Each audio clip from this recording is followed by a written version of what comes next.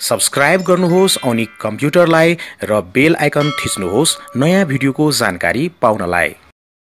आउनु साथीहरु, आजको यो भिडियोमा म तपाईहरुलाई तपाईले आफ्नो फोटोको पासपोर्ट साइज फोटो कसरी बनाउन सक्नुहुन्छ त्यसको बारेमा चाहिँ यो भिडियोमा म देखाउन गएको छु। यसको लागि चाहिँ तपाईले आफ्नो मोबाइलमा रहेको प्ले स्टोरमा जानु होला। प्ले स्टोरमा गइसकेपछि अब तपाईले सर्च बक्समा चाहिँ passport size photo editor type गर्नु होला। अब तपाईले passport size photo editor type गर्ने बित्तिकै तपाईले एप चाहिँ एपियर भएको यहाँ देख्न सक्नुहुन्छ। यसमा चाहिँ ट्याप गर्नु होला र त्यसपछि तपाईले एपको नाम यहाँ देख्न सक्नुहुन्छ, passport size photo editor ID photo maker studio भनेर कम्पनी रहेको छ अफिसियल फोटो आईटी एक्सपर्ट्स। तपाईले यहाँ देख्न सक्नुहुन्छ साइज रहेको छ 6.8 MB रहेको छ यो एपको। तपाईले डाउनलोड्सको कुराकानी गर्दाखेरि यो एपको डाउनलोड चाहिँ 1 मिलियन रहेको छ भने रेटिङ चाहिँ 4.3 रहेको छ। अब यो एपलाई तपाईले आफ्नो मोबाइलमा चाहिँ इन्स्टल गर्नु होला। अब यो एपलाई तपाईले आफ्नो मोबाइलमा इन्स्टल गरिसकेपछि यहाँ चाहिँ ओपन गर्नु होला। यो एपलाई चाहिँ ओपन गर्नु होला। ओपन गरिसकेपछि तपाईले यो एपको सुरुको इन्टरफेस चाहिँ यसरी देख्न सक्नुहुन्छ। तल बटन देख्न सक्नुहुन्छ गेट स्टार्टेड भनेर। यो गेट स्टार्टेडमा चाहिँ तपाईले ट्याप गर्नु होला ओपन गर्नको लागि। त्यसपछि तपाईले यहाँ सानो सानो यहाँ तपाईले फिडब्याक देख्न सक्नुहुन्छ, गाइड्स देख्न सक्नुहुन्छ हैन, कसरी फोटो बनाउने भनेर। यहाँ नेक्स्ट गर्नु होला। त्यस्तै फेरि नेक्स्ट गर्नु होला, नेक्स्ट गर्नु होला। त्यसपछि यहाँ तपाईले डन देख्न सक्नुहुन्छ। यहाँ डनमा ट्याप गर्नु होला र त्यसपछि तपाईले यहाँ चाहिँ आईडी फोटो स्टुडियो पेज देख्न सक्नुहुन्छ।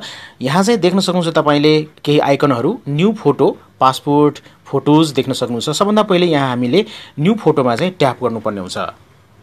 त्यसपछि यहाँ एलाउ गर्दियौ। अब तपाई चाहिँ इम्पोर्ट अ फोटो भन्ने पेजमा आउन सक्नुहुन्छ। त्यसपछि तलतिर तपाईले दुईटा आइकन देख्न सक्नुहुन्छ, क्यामेरा आइकन र ग्यालेरी आइकन। यदि तपाईले चाहनुहुन्छ भने तुरुन्तै फोटो क्लिक गर्न सक्नुहुन्छ र त्यो फोटोको तपाईले पासपोर्ट साइज फोटो बनाउन सक्नुहुन्छ। म ग्यालेरीमा जान्छु। अब यहाँ चाहिँ म ग्यालेरी छान्न गएको छु, ग्यालेरी छान्छु र त्यसपछि तपाईले पनि आफ्नो फोटो यहाँबाट छान्नु होला। म चाहिँ फोटो छान्न गएको छु। जस्तै माई फोटोज फोल्डरमा मेरो फोटो रहेको छ। यो फोटोलाई म यहाँबाट चुज गर्छु, सेलेक्ट गर्छु र फोटो यहाँ आइसकेको तपाईले देख्न सक्नुहुन्छ। तलतिर देख्न सक्नुहुन्छ स्टार्ट एडिटिङ बटन भनेर, यसमा चाहिँ ट्याप गर्नु होला। अब तपाईले यस्तो प्रकारको पेजमा आउन सक्नुहुन्छ। अपग्रेड टु प्रिमियम तपाईले यहाँ चाहिँ देख्न सक्नुहुन्छ प्रिमियम भर्सनमा के फिचर रहेको छ र फ्री भर्सनमा के फिचर छ अथवा छैन देख्न सक्नुहुन्छ। कुनातिर देख्न सक्नुहुन्छ अपग्रेड गर्न सक्नुहुन्छ यो एपलाई, अथवा तपाईले यो एपलाई फ्रीमा चलाउन सक्नुहुन्छ। यहाँ चाहिँ कन्टिन्यू विथ एड्स रहेको छ। यो बटनमा म ट्याप गर्छु। त्यसपछि तपाईले यस्तो प्रकारको पेजमा आउन सक्नुहुन्छ। यहाँ स्ट्रेथेन भन्ने पेजमा आउन सक्नुहुन्छ। यहाँ चाहिँ देख्न सक्नुहुन्छ अटो एडजस्ट भएको छ। तपाईले यहाँ मिरर पनि गर्न सक्नुहुन्छ। यहाँ तपाईले रोटेट गर्न सक्नुहुन्छ। यहाँबाट यहाँ माथि तपाईले डन देख्न सक्नुहुन्छ। म डनमा चाहिँ ट्याप गर्छु। त्यसपछि यहाँ तपाईले देख्न सक्नुहुन्छ केही इन्स्ट्रक्सनहरु रहेको छ। नेक्स्टमा म ट्याप गर्छु। I understand. त्यसपछि तपाईले अब चाहिँ आफ्नो साइज चाहिँ छान्नु पर्ने हुन्छ। तपाईले यहाँ हेर्नु होला विभिन्न प्रकारको अप्सनहरु रहेको छ। जस्तै म यहाँ नेपालको लागि छान्न गइरहेको छु।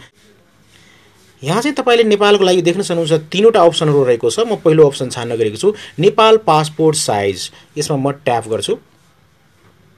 त्यसपछि तपाईले यहाँ देख्न सक्नुहुन्छ स्याम्पल चाहिँ एक्जाम्पल फर नेपाल।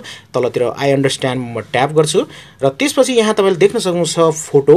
यहाँ हेड देख्न सक्नुहुन्छ। त्यस्तै गरेर यहाँ तपाईले 1.5 इन्चेस यहाँ लम्बाइ देख्न सक्नुहुन्छ, 1.2 इन्चेस यहाँ चौडाइ देख्न सक्नुहुन्छ।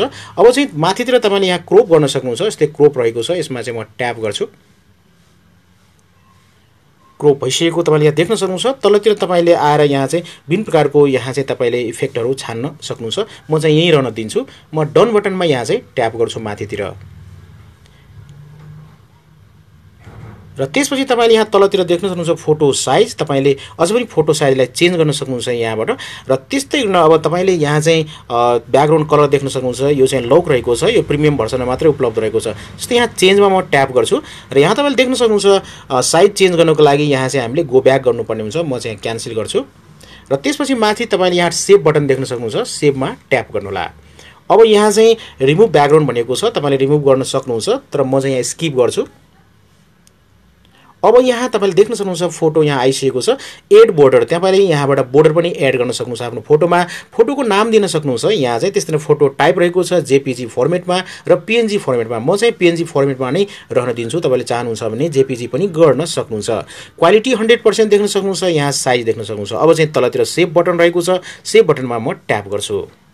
यो एपको हामीले फ्री भर्सन चलाइरहेको छौं साथीहरु। त्यसकारणले गर्दाखेरि अलिकति कुनै बेला चाहिँ एड्स आउँछ, त्यसले हामीले स्किप गर्नुपर्ने हुन्छ। अब तपाईले यहाँ आफ्नो इमेज देख्न सक्नुहुन्छ र तलतिर photo save to gallery ग्यालेरीमा save भइसकेको छ। त्यसपछि एउटा अप्सन देख्न सक्नुहुन्छ बटन चाहिँ प्रिन्ट मल्टिपल कपिज। अब तपाईले प्रिन्ट मल्टिपल कपिजमा ट्याप गरेर यहाँ हेर्न सक्नुहुन्छ र यहाँ तपाईले विभिन्न प्रकारको साइजहरु छान्न सक्नुहुन्छ। यहाँ तपाईले हेर्न सक्नुहुन्छ विभिन्न प्रकारको साइजहरु रहेको छ। तपाईले आफ्नो इच्छा अनुसारले यो साइजहरु चाहिँ छान्नु होला। जस्तै यहाँ चाहिँ साइज मैले छानिसकेको छु। यहाँ चाहिँ यो साइज मैले छानिसकेको छु। यसमा म ट्याप गर्छु। त्यसपछि तपाईले यहाँ हेल्प देख्न सक्नुहुन्छ। You can arrange multiple copies of photo into a single paper भनेर तपाईले देख्न सक्नुहुन्छ। यहाँ चाहिँ ओके गर्नु होला। ओके म ट्याप गर्छु। अब तपाईले यहाँ देख्न सक्नुहुन्छ यहाँ चाहिँ साइज आइसकेको छ। यसलाई चाहिँ सेभ गर्न सक्नुहुन्छ। आफ्नो मोबाइलमा चाहिँ सेभमा यहाँ माथितिर रहेको छ राइट साइडमा, यसमा ट्याप गर्नु होला र त्यसपछि तपाईले यहाँ देख्न सक्नुहुन्छ सेभ फोटो एज। यहाँ तपाईले नेम दिन सक्नुहुन्छ। पीएनजी फर्मेटमा रहेको छ। बेस्ट क्वालिटी तपाईले चाहनुहुन्छ भने जेपीजी मा पनि सेभ गर्न सक्नुहुन्छ। डिस्कार्ड म गर्दिन। यहाँ चाहिँ सेभ फोटोमा ट्याप गर्छु। त्यसपछि तपाई चाहिँ यस्तो पेजमा आउन सक्नुहुन्छ माई फोटोज भन्ने पेजमा र तपाईले यहाँ देख्न सक्नुहुन्छ 3.5 into 5 इन्चेसमा यहाँ चाहिँ सेभ गरेको छु मैले चाहिँ। यहाँ तपाईले यसमा ट्याप गरेर तपाईले यहाँ ठूलो साइजमा देख्न सक्नुहुन्छ यसरी चाहिँ। र तपाईले चाहनुहुन्छ भने यहाँबाट फोटोलाई तपाईले प्रिन्ट पनि गर्न सक्नुहुन्छ डाइरेक्ट यहाँबाट। र कुनै पनि हेल्प चाहियो भने यहाँ चाहिँ तपाईले हेल्प लिन सक्नुहुन्छ। र त्यति मात्र हैन, तपाईले यहाँ शेयर पनि गर्न सक्नुहुन्छ सोशल मिडियाहरुमा। म चाहिँ यहाँ ब्याक गर्छु र तपाईले यहाँ चाहिँ मेन फोटो देख्न सक्नुहुन्छ। यहाँ चाहिँ अब तपाईले यहाँ चाहिँ रिमुभ ब्याकग्राउन्ड गर्न सक्नुहुन्छ अथवा तपाईले यहाँ चाहिँ प्रिन्ट मल्टिपल कपिज फेरि गर्न सक्नुहुन्छ। यसमा ट्याप गरेर यसरी चाहिँ तपाई अगाडि बढ्न सक्नुहुन्छ। साइज छान्नु होला र फोटो तपाईले यहाँबाट पाउन सक्नुहुन्छ। अब चाहिँ सेभ भएको फोटोहरु पाउनको लागि तपाईले आफ्नो मोबाइलको माई फाइल्समा जानु होला र त्यसपछि यहाँ चाहिँ इमेजमा जानु होला।